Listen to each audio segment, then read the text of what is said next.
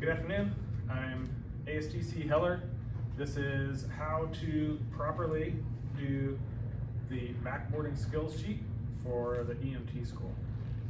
To do the skill properly, you'll need your PPE, you'll need a backboard, patient with a spinal injury, you'll need a cervical collar, the immobilization blocks, which are part of the backboard and should be included with the backboard, and some sort of padding, like a t-shirt. I'm using some roller gauze, something to pad the voids with after you've secured your patient to the backboard. You'll also need a helper to help maintain C-spine while you go through the rest of the process, and ideally you'll have a second helper to help you log roll your patient. So, as soon as you enter the scene, first things first, as with any medical skill, BSI precautions. So I've got my gloves and I've got my glasses. That's kind of like the minimum BSI. So, ma'am, would you help hold a C-spine on this patient? Sir, can you hear me? Mm-hmm. So, conscious. First things I'm going to do is check his CSMs. So, checking for pulse bilaterally. Sir, can you squeeze my fingers? Yep. I can feel them squeeze. And sir, can you feel this? Mm-hmm. Can you feel this? Mm-hmm. You want to do this for all four extremities. I'm checking for pedal pulses on the top of his feet, simulating obviously. He has his boots on, but I don't want to smell his feet, so I told him to keep them on. Sir, can you press down? And I asked him to do that bilaterally, not one at a time. And sir, can you feel this? Yes. Can you feel this? Yes. Okay. CSMs on all four extremities are good. Sir, could you give me a hand here? Sure. Before I get ahead of myself, I'm going to put on a cervical collar. I'm going to measure using my fingers from his trap to his jawline or ear right here. I already have it sized appropriately.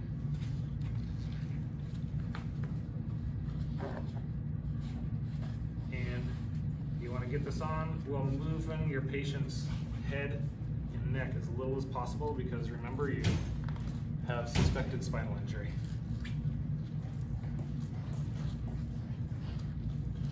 Very common point of failure on this skill, if you're coming to the EMT school, is not getting this down snugly right here.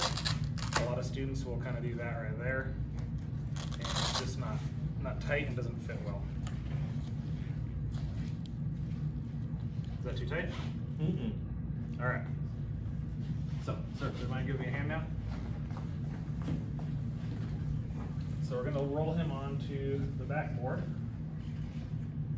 Crossing the legs is not required, but it does make it easier. So, sir, grab down here and grab up around his belt line. And I'm going to grab the fabric of his pants right here, and I grab his shoulder, and on the head's count, we're going to roll him up towards us. On 3, 1, 2, 3. Check the posterior real quick. Position the board. And again. On 3, 1, 2, 3. He's on the board, but not centered up. You can let go, sir. Thank you. And would you mind putting your foot on the foot of the board, or holding it? That's a good trick to keep the board from sliding down. When you slide your patient down, it'll keep you from the whole board moving. Down at the hips, on the head's count. On 3, 1, 2, 3.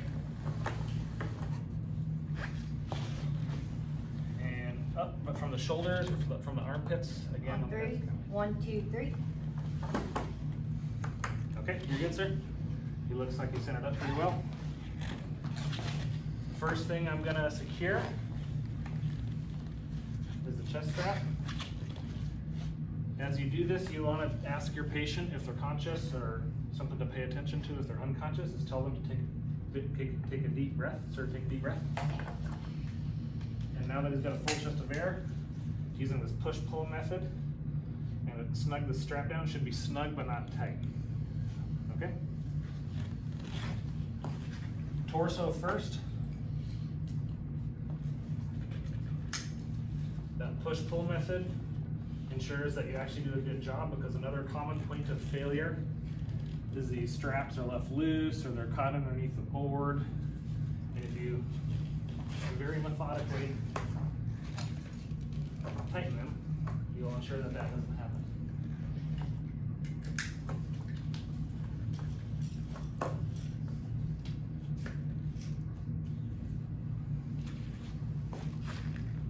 Okay, my partner is still holding C-spine. Now as I slide these blocks in, as I slide this one in, you'll remove this hand, leave that one there until I put the block on that side. Okay. Go ahead.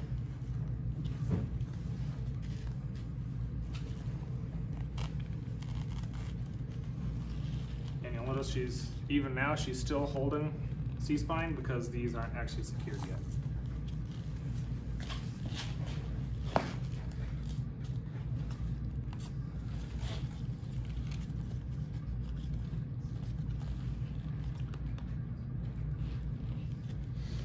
Snug, but not too tight.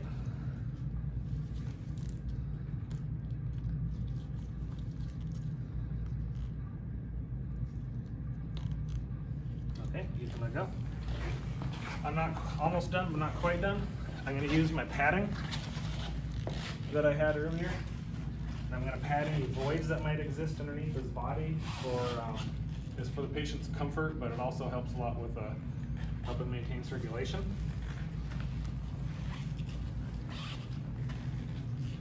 And I can use these straps. This isn't necessary, but it's nice. You can secure the arms. And the same with the feet.